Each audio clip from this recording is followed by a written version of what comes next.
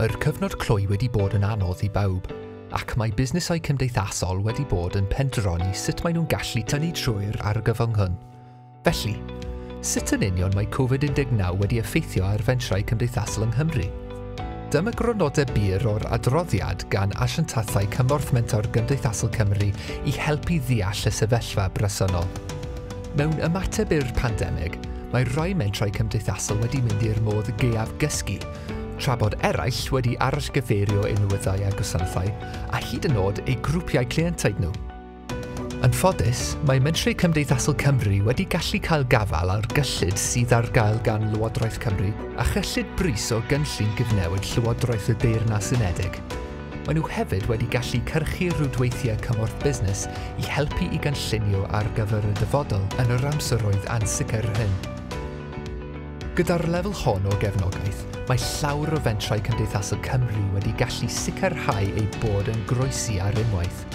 Hynny, mae rhai mentrau cymdeithasol yn gwmpo rhwng y bylchau ac mae llawer wedi gorfod troi at gredyd cynhwysol neu grantiau hunangyflogaeth am gymorth ariannol. Mae llawer o fentrau cymdeithasol yn poeni am eu incwm yn y dyfodol, a bod cyllid yn debygol o ddod i ben cyn y ffrydiau incwm fynd yn ôl i'r lefel cyn y cyfnod cloi.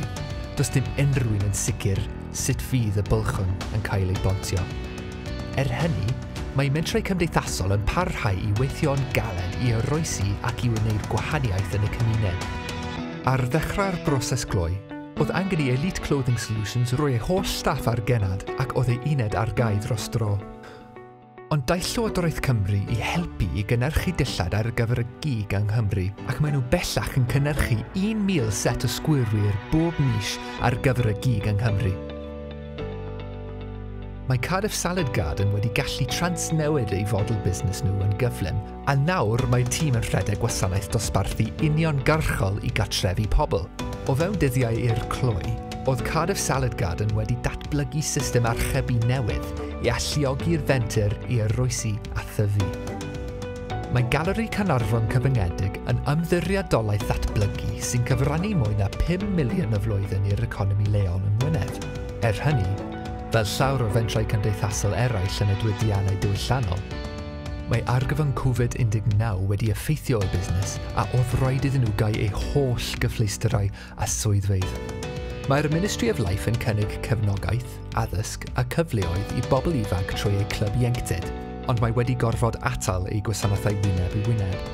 Mae gweithwyr ieuenctid wedi cychwyn grwpiau ar-lein ar gyfer sgyrsiau, cwisiau a Dyma, ond maen nhw'n ofni na fydden nhw'n gallu cysylltu'n iawn â phobl ifanc sy'n angen help wrth i'r pandemig barhau. Bod rhai busnesau cymdeithasol yn ymdopi, mae angen i ni helpu rai sy'n parhau i gael trafferth yn y pandemig hwn. Mwyn ei helpu i oroesi yn y tymor hir, mae angen i ni sicrhau bod cyllid yn parhau ar gyfer cymorth busnes sector benodol yng Nghymru. Mae rhaid i ni sicrhau bod gan y sector ffrydiau cyllid grant a benthyciad addas a hygyrch sy'n caniatau i fentrau ailadeiladu, datblygu a thyfu, a'i helpu i gyfrannu at economi Gymraeg gydnerth a chynaliadwy.